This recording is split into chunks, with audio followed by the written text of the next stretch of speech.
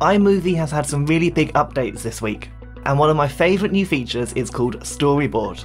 This is an amazing way of creating videos, either at home or perhaps like me as a teacher in the classroom. Here's how it works. Straight away in iMovie, you're going to press Start New Project at the bottom. Now from here you're going to choose Storyboard in the middle, and then you'll get a colourful grid of different options that appear on your screen. Every single one of these is a different category of storyboard that you can create, and each one has got a customised list of different shots and themes that it would recommend to make a final product. For example, if I go onto Trip and then press Create in the top corner, I get a list of shots about a holiday video. Going back, if I then choose a new storyboard and this time go for Cooking and press Create in the top corner, I'll get a whole different list of options, including the ingredients, some close-up shots, and every shot has got a little suggestion underneath as well of what you might like to film. This scaffolding can let you create really immersive videos without too much planning beforehand, which I think is great. Okay, let's jump out of this and we'll start a project for real. This time I'll go to Storyboard and I'm going to go for a product review. Now earlier we bypassed this screen, but on this themes page you can change the look of your video as much or as little as you like. I'm not going to spend too much time talking about it in this video because in my other video on the new iMovie feature, called Magic Movie, I talk about it in more detail. I'll link that down below and make sure you watch it afterwards, because then you'll know all the new things in iMovie. I'm just going to change the font for mine and the colour, and then we'll press Create to go back to that lovely shot list of different video clips. Now on our storyboard screen we have different sections for different parts of the video. It might be the overview, or the features section, or perhaps even the personal experience section, and that will help organise and structure your video. We haven't just got a blank timeline here that we're going to hope to make something good out of. We've got a really good structure to start with. As I mentioned before, every one of these ideas for a different shot has a small description underneath to help you get started if you're not quite sure what to do. But sometimes you might find that actually this is a bit too long for my project, and for my plan today I'm not going to do a comparison. So what I'll do is I'll collapse the comparison section, swipe it left, and delete it. Because this storyboard is completely flexible to what you want. You haven't got to follow iMovie's ideas too rigidly. You can also use this as a really good structure to plan, because you can rename and reorder all of those different shots. So if I swipe on one to the left and then press rename, I can change the name to something more memorable perhaps, and I can also drag and drop them to change the shooting order. This means with my iPad or iPhone, I know what shots I need to get before I even go out and start filming, which is quite handy. Okay, so now we're going to start bringing in some footage into iMovie and into my project. I can do this in different ways. I can film it directly in iMovie, or I can import a video from my photos library. I'll do both to show you how it works. So first of all, I'm going to tap onto the shot on the storyboard that I want to replace. I'll start right at the very beginning with my overview. Then when you tap on there, you can choose where your video is coming from. I'll choose Photo Library. I'll then tap on the clip that I want, and it will put it straight in position for me. Now if I want to preview what I've got so far, I can simply press play, and that will begin running through the order. Today we're going to be reviewing this miraculous invention that can give people energy even when they have none. I call it coffee. And as you can see, it goes on to the next shots as well. The nice thing is you've got a placeholder image here, so you know it's not just a blank part of your movie. Now because I filmed this bit myself, with my amazing acting I might add, I do want to crop out the beginning and the end to make it a little bit more precise. So tap onto your clip on the left hand side and then go to Edit Clip. From here you get that familiar iMovie interface, and you can just drag in the edges to make the clip as short and tidy as you need it to be. Then press back in the top corner and you go back to your storyboard overview. Okay, let's press play one more time and just check I'm happy with that edit now. Today we're going to be reviewing this miraculous invention that can give people energy even when they have none. Yes, perfect, much better. You may well have noticed there's a title on that clip as well. That's part of the project, but at the moment it just says title, title, title, title, which isn't great.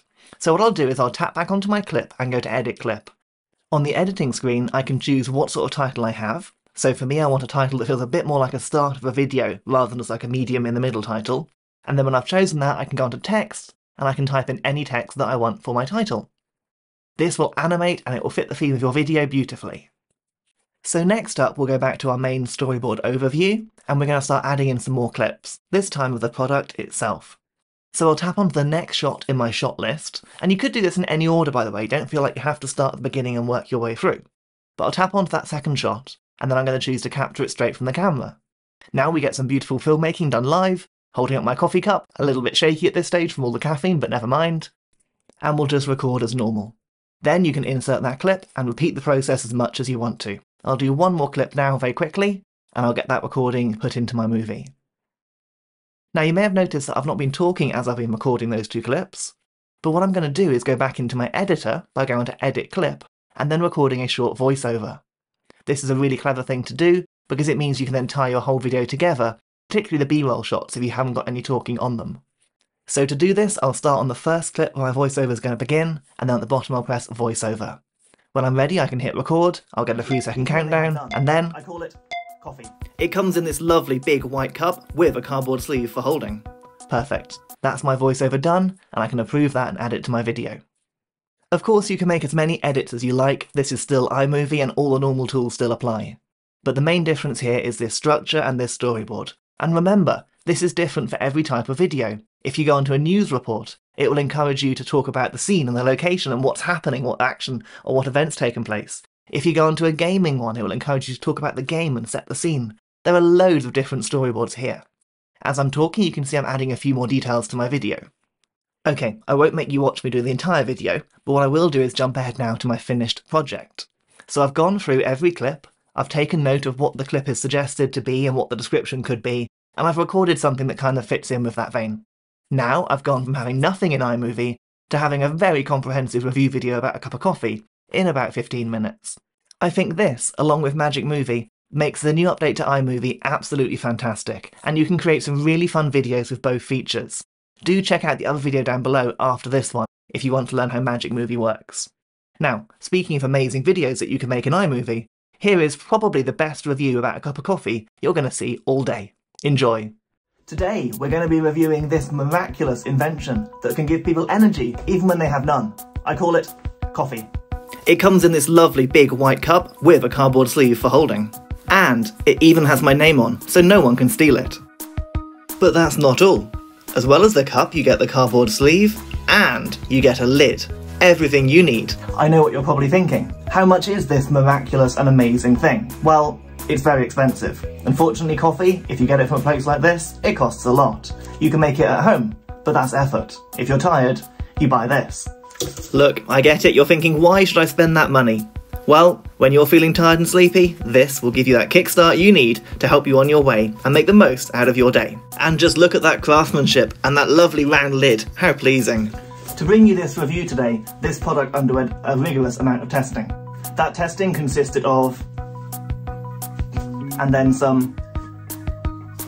and then a little bit more, just for good measure.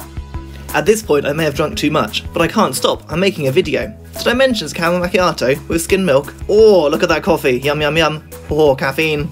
I would say this product is ideal for anyone that has to make 2 iMovie videos in one day, particularly when they're feeling quite tired. I would suggest go for a large if you need that extra caffeine hit. Fair warning though, caffeine is not a great thing to have in large quantities. Why not get a better night's sleep instead? Or maybe don't let your cats wake you up at 4:30 in the morning. I know what you're thinking. What rating would I give this particular cup of coffee in this very informative product review video? Well, I would give it 5 out of 5, because if you're watching this, that means I've finished 2 videos in one day. I hope you found this video helpful. There are literally hundreds more on my YouTube channel down below, so make sure you head over there now. I'll see you next time.